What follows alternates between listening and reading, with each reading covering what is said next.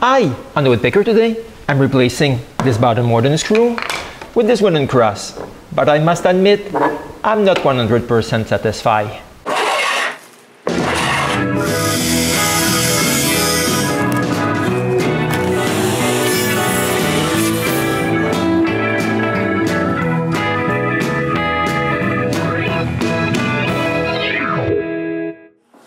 The day I finished my new workbench, I fell in love with my leg vise crisscross. The chop always stays straight by itself. On my old workbench, I had to move a wooden screw at the bottom. After several turns, I had to switch screws to keep it straight, so it can open or close. But on my new workbench, it's not necessary. The chop stays always straight because of its crisscross. So I'll make one out of wood for my old workbench. But I begin with a small problem. When I built my workbench, I was able to drill those holes straight on the drill press. But with a completed workbench, it's impossible to drill straight holes by hand. So I'll make a metal support to hold one side of the crisscross. I begin by cutting a piece of square tubing about 4 inches long. Next, I remove one side.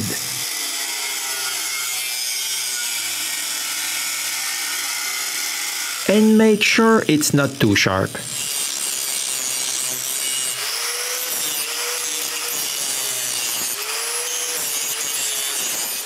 Then, to make it shine, I sand it real nice.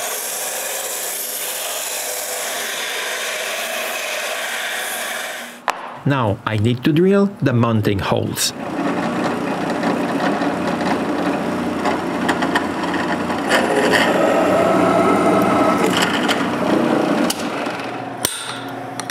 And the pivot hole.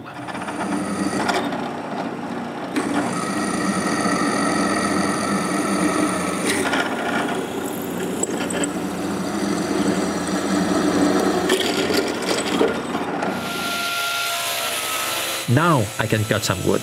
I ripped 2 1-inch square pieces of maple. It's at that moment that I noticed that I've just saved myself from a nasty fire. When I cut the square tubing, an hour and 10 minutes ago, some sparks fell inside my bandsaw, which is 12 feet away. I dodged a bullet this time. And I thought a fire starting from a spark was just an urban legend. While editing this video, I realized that my fire extinguisher was lying in its box in a corner of the shop. I think I should install it. But after getting rid of this, I can go back to my crisscross. I continue by drilling a hole in the middle of each piece of wood.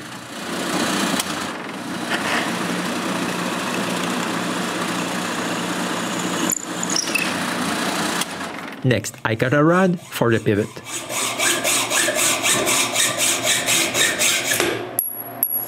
And chamfer its edges.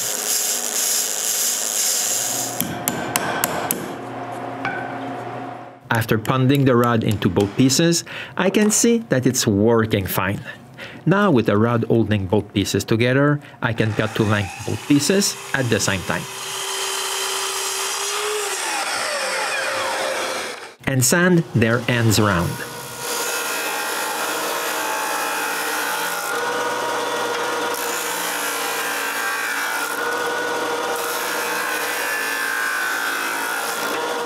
But when I check if the pivot hole is in the center, I can see that it's not. One side is longer than the other. So I return to the sender.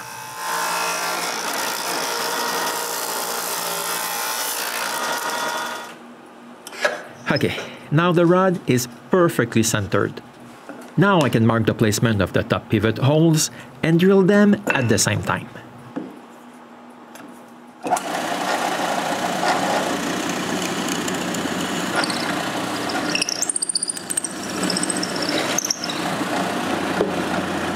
Now I can remove the old chop from my old workbench. One thing for sure, I won't miss this obnoxious noise.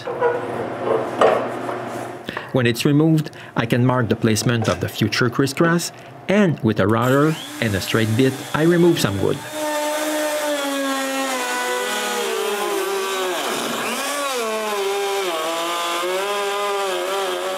First pass is done. I still need to make several more.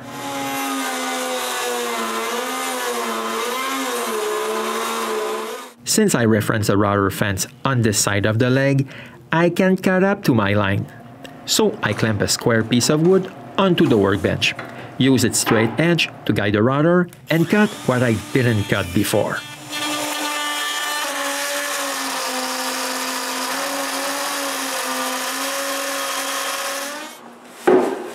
After each cut, I move the piece a bit and repeat the cut.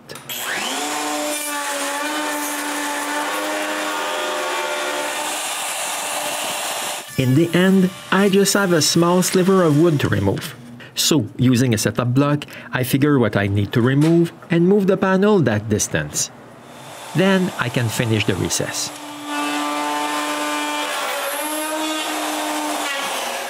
Okay, I cut a little bit too much there, but this will still work fine.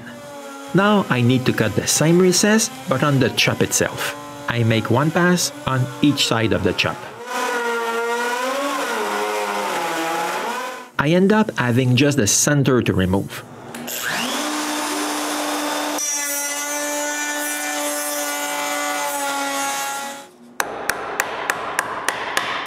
The ends are finished by hand. Now I need to mark where the top pivot hole will be on the chop. I begin by marking the placement of the pivot. Then I transfer it to the chop. Then with the drill press, I drill the chop pivot hole.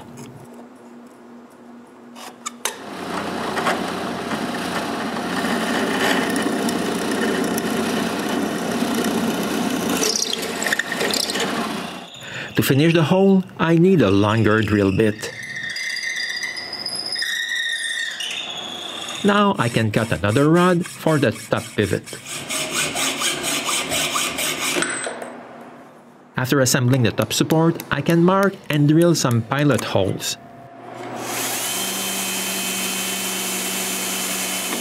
Just before screwing the support in place. Now I can put the chop in place. And finally, assemble it all. This is the first try. It's not what I've been hoping for. I'll add some shim on the bottom of the crisscross and try it again. It's bitter, but the chop is awfully crooked. And everybody can see that the wood has too much spring in it. I have no choice. I reassemble it. Well, this works, but I need to do something to stop this flexing.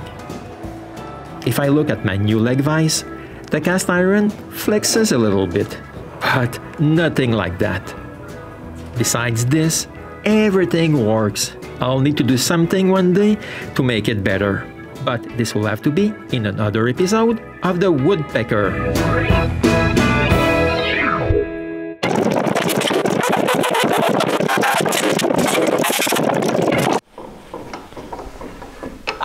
On the Woodpecker today, I replaced my wooden cross with one made out of metal.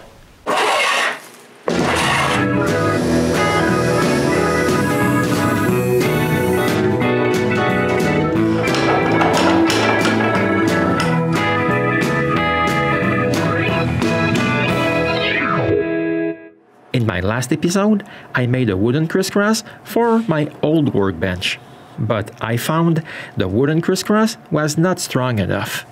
It flexes too much. So I removed it and brought it to my local metal worker and asked him to build a metal replica of my wooden parts.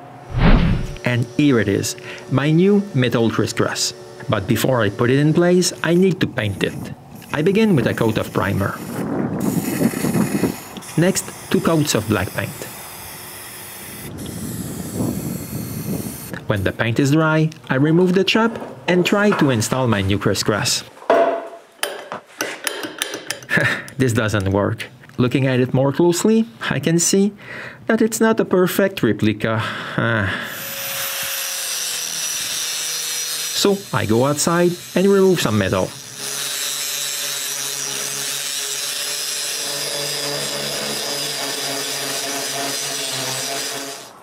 When it's perfect, I spray some paint on it.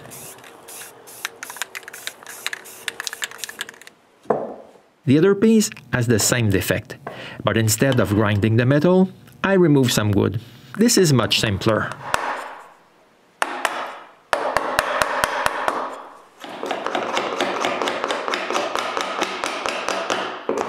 Now it's perfect. I can put everything back together now. I begin by screwing the metal bracket in place. Next, the chop. Finally, the pivot rod. To hold the rod in place, I ask the metal worker to tap a hole so I can screw a screw to hold one side of the rod. Done. This is my new and improved leg vise. And now if I put a piece into the vise, it flexes way less. This is way better. I'm really satisfied now. And from now on, I won't need to use a wooden screw to keep my chop straight.